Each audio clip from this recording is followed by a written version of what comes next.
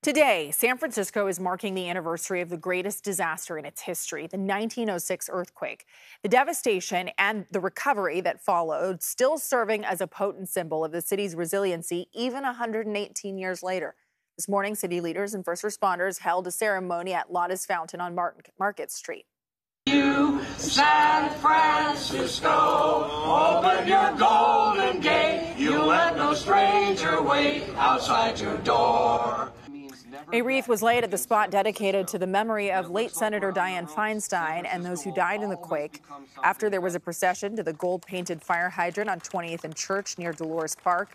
City leaders reflected on the disaster and the many challenges the city has overcome in the decades since. And all the bad things they say about the city goes right out the window when we San Franciscans decide to do whatever we do. Speakers, as they often do, also took the chance to remind people to make sure to be ready for future quakes. Another major quake along the San Andreas Fault is expected within the century. With all the fault lines running through the Bay Area, we'll never be fully out of quake danger. Brian Hackney talked to experts about what you should have ready when a big one happens.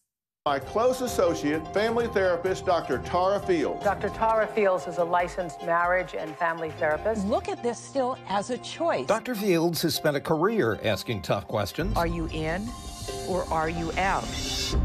I paid her a visit. Hi. To see if she could answer one. Where's your earthquake preparedness bag? Oh my God, you just put me down the shame spiral, or you just saved my life and my dog's life. Well, come on in.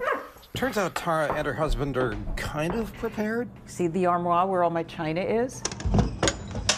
We have the earthquake retrofitting kit with the straps, but it hasn't been installed. How long have you had the kit? A few years. I think I should get partial credit for being prepared. Dr. Fields does have the basics. Medication, I have cash, I have anything that I would need for 24 hours. You know where to turn your gas off if there's a gas leak?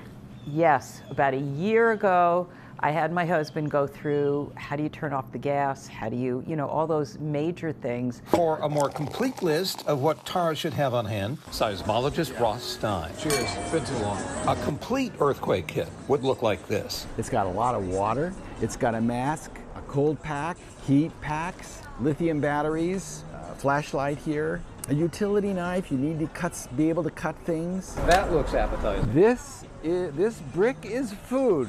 I'm not going to vouch for the quality, but it's got to be filling because it weighs a ton. And the most important thing is, look, it all fits in a backpack. You throw it in your trunk of your car, and it's there when you need it. This is all the practical stuff. Coffee! I gotta have coffee. You think that you're ready, you think you have all these practical steps. Oh my God, we're having an earthquake. Wait a minute. Hold on. But when you're running a lot of stress hormones, Can you feel that? There go the lights. Oh. it's very hard to think clearly.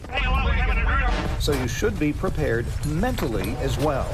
And there's one big thing that can help. Just take a breath. It's wonderful for any kind of anxiety. You breathe in for 4 through the nose, you hold for 4, and then you exhale for 8. Oh, and guess what we found? Wait a minute, Brian Hackney. You may have saved the day. I had no idea where it was. Now's the time to get ready. So if you're motivated now to put an earthquake kit together, the San Francisco Department of Emergency Management has some tips on where you can start. You will want a 3-day supply of some of these essential items: water, non-perishable food, a first aid kit, flashlight with extra batteries, a fire extinguisher, and a manual can opener. Those are just the basics. They also have a list of other things like a cell phone charger, which you probably have with you most of the time.